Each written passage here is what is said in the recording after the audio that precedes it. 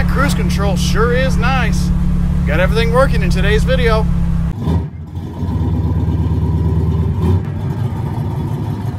So we're back on the project here, cruise control part 2. So I have done a little bit of work here, kind of preparatory work. I didn't figure you guys want to see that. I removed the gauge cluster, which is sitting over there, and I'd forgotten that it is not super easy to take out. You actually have to drop the steering wheel down just a little bit so that you can snake it up and over to get out. So I did that. I also did, I got my pins, my wires coming from a TAC module, and under here you can see my TAC module is right there. So I actually just pinned these wires. I'll put the diagram up on the screen here real quick, and you can see that I think, going from memory, it's 4, 5, and 14 maybe. But anyway, there's 3 wires. When I bought my PSI harness, I actually did not check the box to add those wires. So luckily I had the stock harness from the engine, so I was able to depin that. But while I was depinning that, I figured out that it's the same pin as the ECU. So it's kind of a nice little tidbit there. So if you have some extra ECU wires from depinning your harness, and you don't have these 3 wires for some reason, you should, but if you don't have them, you can use some wires that you've depinned from the ECM. But anyway, there's just 3 wires. There's a I believe it's a set coast, a resume Excel, and then there's a power wire, so it tells the computer that, hey, I want cruise control. So when you flip the switch up here to on, it sends 12 volts down to the TAC module and engages the system. But anyway, so what I'm going to do here today is I'm going to extend these wires, run them along and up under the dash, and then I've got 3 relays to put behind here for the setup, for the resume Excel, set coast, and then I've also got one that will trigger the light on my Dakota Digital. That's primarily why I took my gauges out, because I need to get to my Dakota Digital box, which is mounted right here. So I just need to put a negative trigger into there so that it'll trip the light. So, but anyway, I'm gonna quit rambling now. I'm gonna go ahead and get working on extend these wires. So I'm gonna go ahead and extend these. I got some extra 16 gauge wire from when I did the wiring of the truck. So I'm gonna go ahead and just tag on to the end of those, run them up, and start setting up the relays. So true to form, I spent entirely too much time running these wires. So at this point, I didn't want to film all this because I figured it'd be boring to just staring at the top of my head, because there's close quarters under here, and yeah, just kind of boring stuff. So I have got the wire run here. That's what this bundle is here. It's coming from the TAC module, and it goes down. I haven't secured it yet. It's just hanging here. But it follows down all the other harness that I put in previously for the LS and everything else under the seat here. So that is run. I have got my steering column wires. These right here. There's the 4 wires from the switch. I extended them.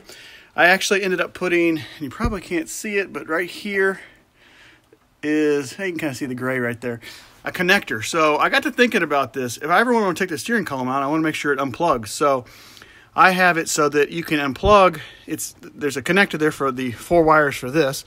It sits right on top of the wire harness that comes out of the steering column, so that the whole thing can be removed. So I didn't want to hardwire everything, because, man, I thought if I ever want to take the steering column out, that's going to be a problem. So I put that connector in, extend the wires over here. Let's see if I can get the light back there. You can kind of see right back there. So what I'm thinking I'm going to do is, quite frankly, I'm running out of space, which is crazy. But I didn't want to, I'm going to put vintage air on the truck eventually. I didn't want to put this thing out in the open, take up too much real estate. So I'm actually going to put it right on the side of the windshield wiper motor. I've got this heavy duty Velcro that I've actually held the Dakota modules up there. I'm going to do the same thing over there and put my relays. You can kind of see them, there they are. The 3, you can see the white labels back there. I'm going to put them right there. So I'm going to, ran out of time today, so I'm not going to be able to do, there you can see them a little better now. Ran out of time today, so I didn't get everything wired, but I got all the wires run, so that is good. So all that's left now is to terminate all these things, get the relays in there, and test it. So I want to test just to be 100% sure that I got these wires crimped right. I'm 99.9% that I've got these things color-coded correctly. with the Dakota switch. Don't mind that purple wire. I didn't actually have any green wire left, so I ended up using purple wire for the green wire coming out of the Dakota switch. But everything's labeled. I did the same thing with the heat shrink label maker, so that everything when I'm working on this down the road, I know what's going on. So but anyway, I'm going to take a break for today, and I'll pick up this video hopefully tomorrow. We can get all these relays hooked up real quick and pop the relays in there and go out and do some cruise control videos. Anyway, we'll catch up tomorrow. All right, so it's the end of the next day, and I actually came up here for a little bit because work was stressing me out at home, trying to work from home with all the kids, everything going on. It's just been it's been stressful, to say the least. So kudos to single moms and single parents out there, because I don't know how you guys do it. I was pulling my hair out, so I came up here for about an hour. I got all the wires hooked up. I didn't record it because I was just on a roll. I was on a mission. I wanted to get it done. I didn't have a lot of time. So basically I had two bundles of wires hanging out, one coming up and around from the tack module, and then one coming through the dash and down from the switch.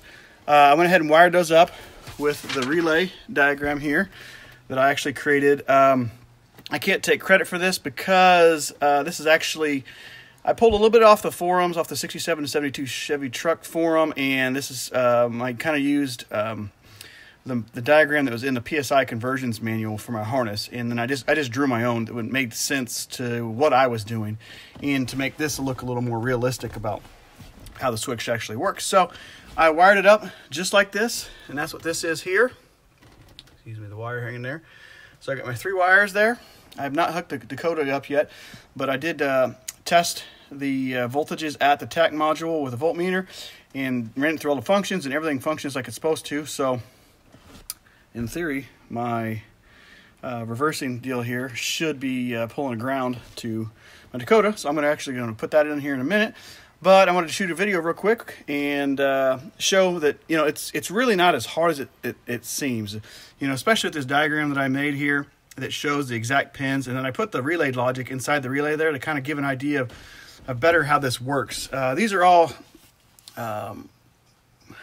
normally closed, how I wired them, except for this one, which is normally open. So when you energize the circuit, this one actually clicks over to this relay here. It clicks over to 87, so that when you trigger it, it drops back down to 87A to get the signal through. It's kind of it's a weird deal with the way this Dakota switch is wired up, that when you hit the set and coast button and the resume excel, it pulses the voltage on, I think it was the resume excel, no matter what. So what you do is you wire this up, and it didn't really make any sense, and I'm having a hard time explaining it, but it kind of makes sense in my head. Is just that you're using the trigger wire is actually the set coast, which makes the relays oppose each other so that it won't send the signal, the 12 volts, down the wrong line when you're pushing the right button.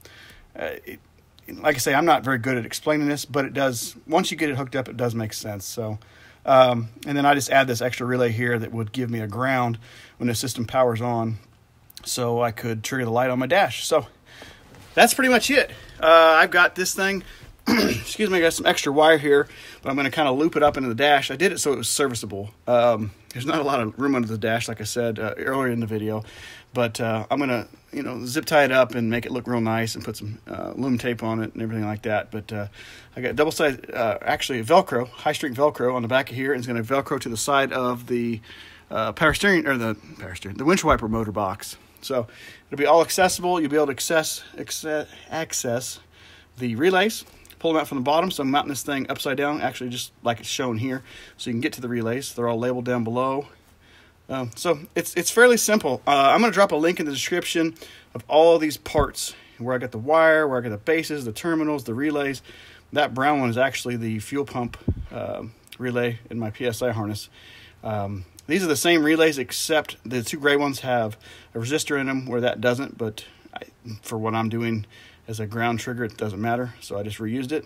But I think these are like $6 a piece, and you know, it's fairly inexpensive. The most expensive part of this, honestly, is this stock, and I think it's like $45, something like that, which is crazy for what it is, but nonetheless, that's pretty much it. So I'm going to hook this all together and test the light, and I got to get back home. So Anyway, I appreciate everybody watching. I know there's going to be a lot of questions about this, so please ask below. I'm going to do my best to help. Like I say, I'm terrible at trying to explain it words-wise, but I can type it out. Hopefully that'll help somebody, so I might type it out in the description too, kind of how this makes sense. So, but please ask questions. It's really not as hard as it looks. It's just trying to sort through all the wires and get them pinned in the right place. So, anyway, I will see if I can put a link to this down there, see if I can figure out a place to host that, and we'll go from there. So, anyway, I appreciate everybody watching. Please like and subscribe if you'd like to. Please share this video. I know it's lacked a lot of the details of it, but working in tight, compact spaces is not the easiest thing to film. So I'm hoping that my description helps, and talking about it helps a little bit. But anyway, don't be afraid of wiring. It's not as bad as it seems. Just take your time, one wire at a time. Check continuity, double check everything, make sure that you're not sending power down a line it's supposed to be ground. It's pretty simple. So don't be afraid of it. Anyway, that's all I have for today. So we will see y'all next time.